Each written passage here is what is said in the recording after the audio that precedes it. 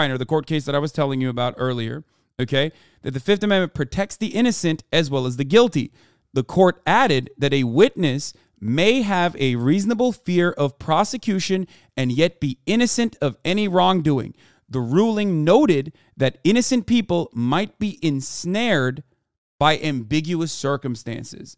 So her right to plead the fifth in this circumstance was given to her and was protected by the Supreme Court, specifically for situations exactly like the one that she was entangled in, where she could have very easily been fearful. She could have very easily been fearful that she might be fearful of prosecution. Now, granted, okay, she committed crimes.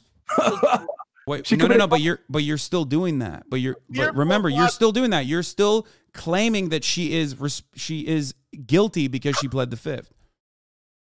If